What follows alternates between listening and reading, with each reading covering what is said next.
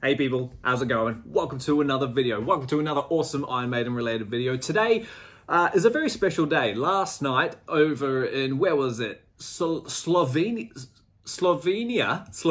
wherever that is in the world, Iron Maiden kicked off their Days of Future Past tour, which is, I'm sure you're aware, but just in case you're not, they're touring a combination of their classic album, Somewhere in Time from 1986, as well as a little dabble in their latest work, Senjutsu from 2021.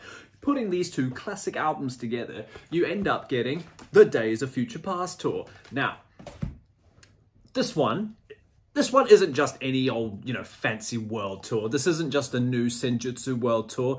This is a very, very interesting tour because it finally showcases an Iron Maiden album that for the better part of their career has been, brushed to the side, put under the table, just straight up forgotten about. Of course, I'm talking about Somewhere in Time. Yes, it's been toured, obviously. We had the massive World Slavery Tour in 1985 for Power Slave, and then they had the massive Seventh Son Tour. I don't know if that was a world tour, but it was definitely, big. And so was this album. They definitely toured this, but it was nowhere near to the extent of what the World Slavery Tour was. However, now it's finally getting some light.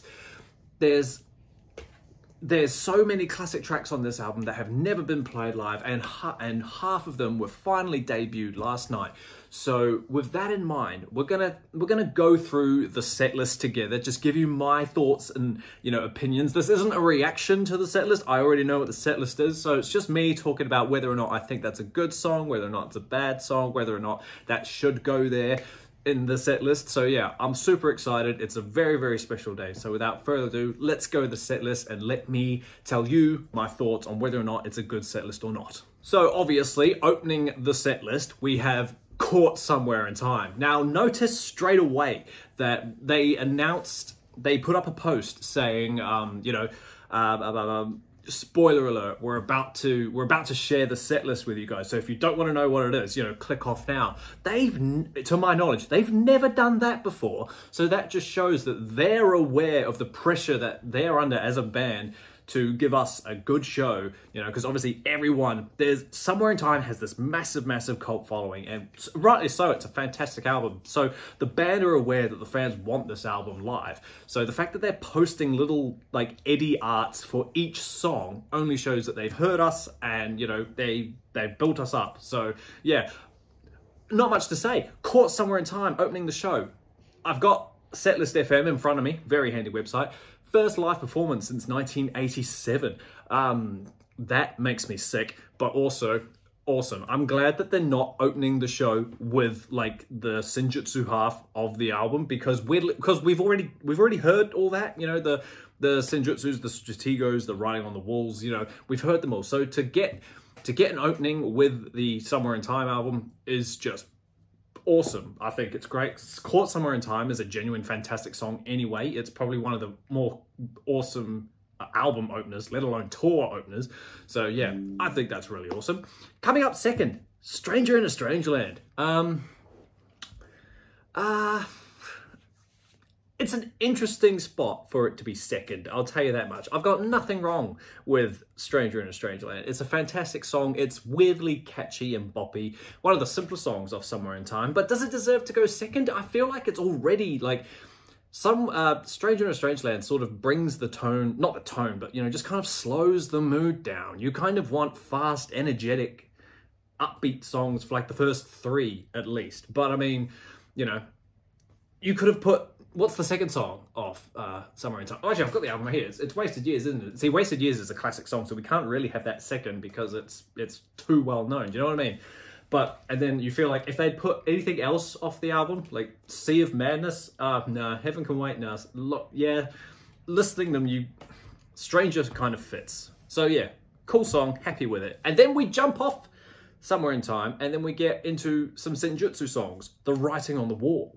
Now again, this one has already been played live quite a bit. Everyone knows it. We all know it. We all love it. It's a cool song.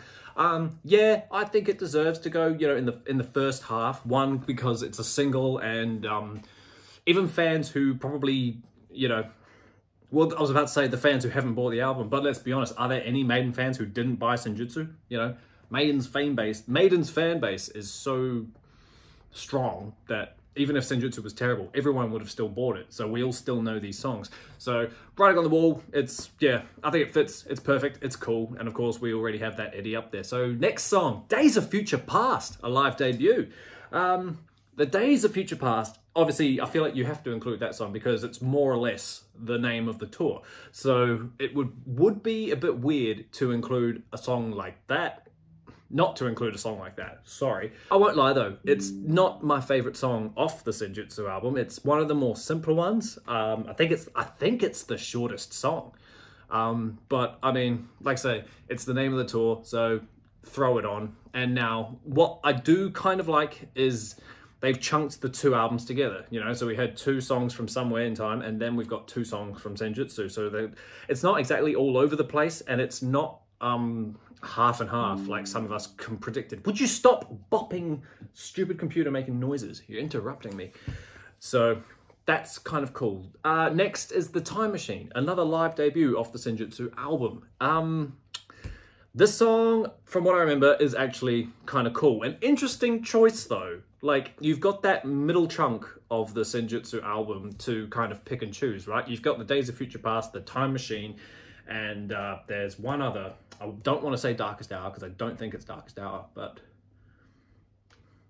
it's Lost in a Lost World. They could have maybe put that on because it's a 9-minute song. They're not afraid of chucking 9-minute songs in the middle of the set. But The Time Machine, I remember being a funky song. It sort of reminded me of Hallowed Be Thy Name, just a little bit. It had like that real typical Maiden riff, and that's probably why it's in the set list, because it's like a traditional Maiden sounding song.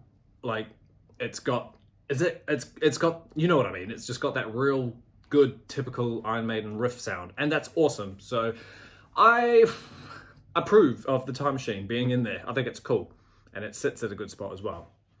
And then track 6, they throw in a wild card, nothing from Senjutsu and nothing from Somewhere in Time, but they throw in a Number of the Beast song, and it's not even like a normal Number of the Beast song. It's The Prisoner, which in front of me says hasn't been played since 2014. I can't really immediately think back to what tour they were on in 2014, if they were on any tour in specific. But to chuck The Prisoner in there is weird. I remember when they came here for their Book of Souls tour, they randomly threw in The Children of the Damned. So I'm wondering if they're just sort of like mirroring that, like, you know, not really paying homage to their great albums, but also it's just like, what a random song to throw in there, The Prisoner. It's a great song, it has a cool intro, but I don't know if, like, will it fit the pace? Like, it's a faster song, isn't it? So, like, it's got a cool verse and everything, and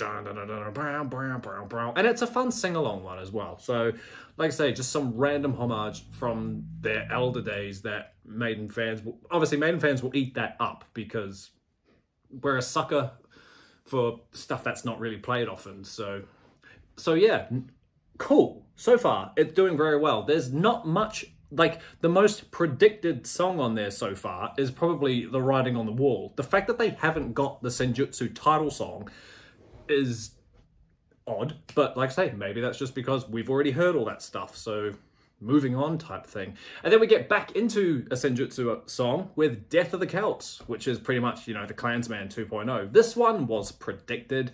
I think a lot of us assumed that this was going to be on the set list just because, you know, Steve has so much fun with the Klansman, so you would assume he's going to put Death of the Celts in this gig as well. And rightly so, because what's a Maiden show without a 12-minute, you know, mood epic song, right? I think it just ties into, it'll tie in like the Klansman. It's a great crowd song.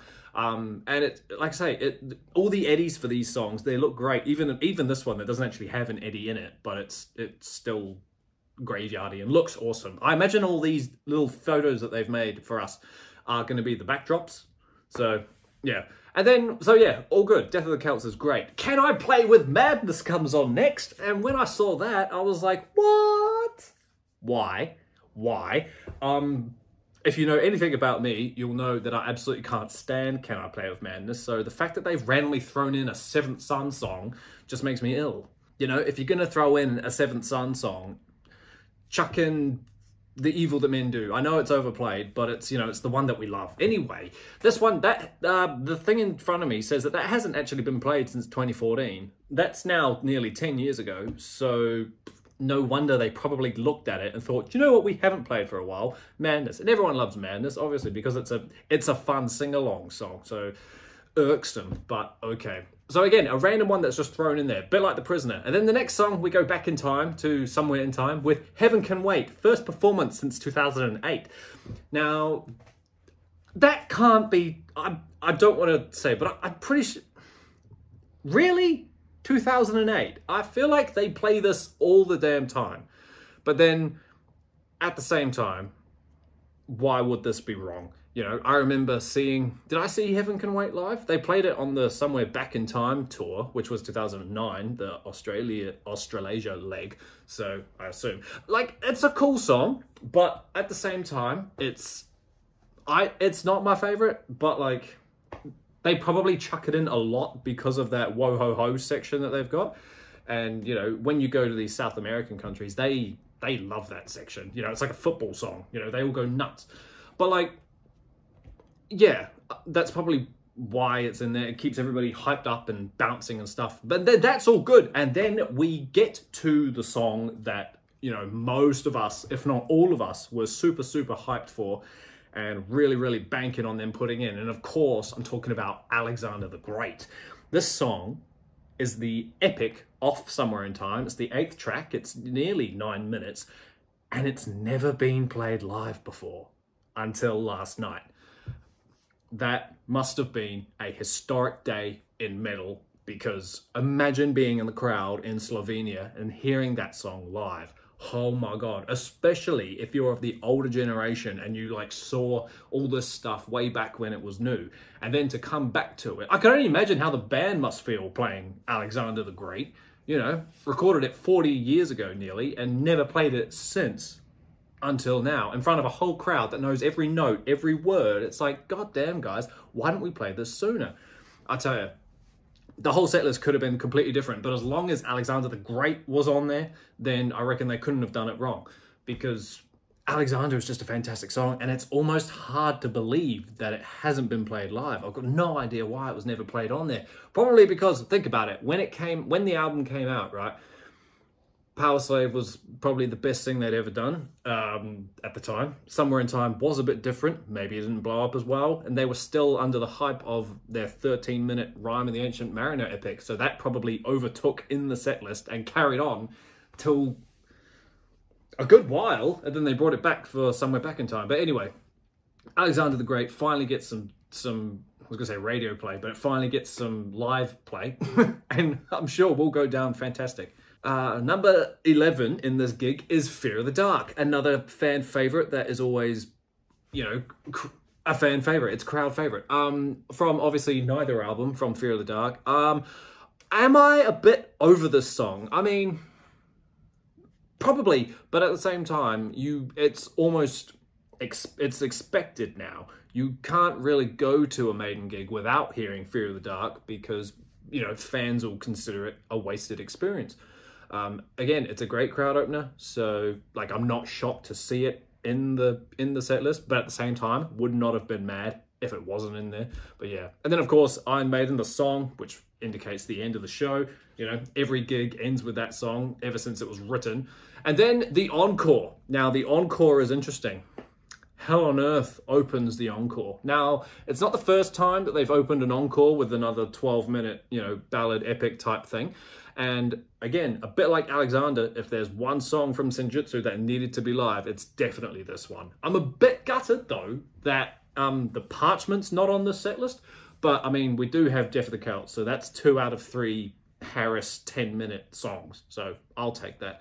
Hell on Earth is a fantastic song, and I imagine that live will kind of be like When the Wild Wind Blows.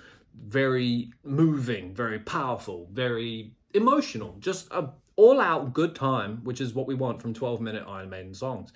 And then the Trooper comes on, obviously. We all know the Trooper. Again, a bit like Fear of the Dark. What's a Maiden song? What's a Maiden gig without the Trooper? And then Wasted Years comes in to end the show. And this says first live performance since 2017. Now that has to be the Book of Souls tour. I remember that. But again, those last two, Trooper and the Wasted, you know, they're fun, energetic, small gig closers. Get everyone hyped to remind them, you know, this was a great show. And that's the end of the gig. Notice anything that's missing? Like, that's normally there? I can immediately think of two, obviously. This has to be the first time since it was written that Hallowed Be Thy Name is not on the set list. That's crazy. Surely you take out Fear of the Dark and replace it with Hallowed Be Thy Name. I'm a bit gobsmacked that Hallowed's not on the set list. But hey, all good. I'm not in charge. And obviously the second one that I'm immediately thinking of is Number of the Beast. Now you could, I was gonna say, you could take out Wasted Years and put on Number of the Beast, but then at the same time, you've got to remember what tour it is, eh? The Future Past tour. We're celebrating Somewhere in Time and Senjutsu, so we can't exactly take out Wasted Years and replace it with the Beast because it's not that tour. But then again, maybe take out the Trooper and replace it with Number of the Beast. But then at the same time, will there be a riot because the Trooper wasn't in the set list? I don't know. Take out the Prisoner and put in Number of the Beast. I'm just saying, you know, I'm stoked with this set list. Like, also as well, we have to remember, this is gig one of a tour that's going to go on for probably a good year and a half, knowing them. So they might change it up depending on where they go. You know, they might take out the Prisoner every now and then and chuck in something else. You just don't know. As long as they don't take out all the big ones, Alexander, Hell on Earth, and Death of the Celts as well. As long as they don't take those out, I think it'll be fine. All in all, pretty mean set list. Like I say, it's literally the first night. It might change through city to city, but who knows? I won't give it 10 out of 10. But I will give it like an 8. Unfortunately, having Madness in the set list knocks it back for me just a little bit. But yeah, honestly, I can't moan too much. It's just me ranting about how much we love these songs and how often we hear these certain songs. Let me know down below if this is your ideal set list. Let me know if you think it's terrible. Are you seeing them on this tour? Are you like me and your country hasn't actually had tour dates announced, so you're just assuming that they're coming? It's all good fun. We're all Maiden fans and we all know it and we all love it. Thanks for hanging out with me, team, while I sit here and go through a set list of a gig that I really, really hope to see one day. Hopefully someone can look after my boy while I go. So, yeah. Thanks for hanging out with me. Let me know down below all your favorites and keep an eye out for the next video, as always. But until that happens, team, stay inside, stay safe. I'm going to jam the set list in a playlist, and I will see you all in the next video. See you later.